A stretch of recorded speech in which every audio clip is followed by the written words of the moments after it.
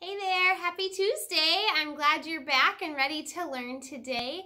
We have our same opinion writing from yesterday. What's your favorite kind of ice cream? Today you're just fancying up and adding labels. For science, we're going to keep looking at animal life cycles. Guess what came in the mail yesterday? Check it out. There are caterpillars. There are 5 of them. You see the 2 on the bottom? There's one guy up here on the side, and the other 2 are way up in the lid already. So there's food on the bottom of the little cup, and then I grabbed the butterfly habitat from school.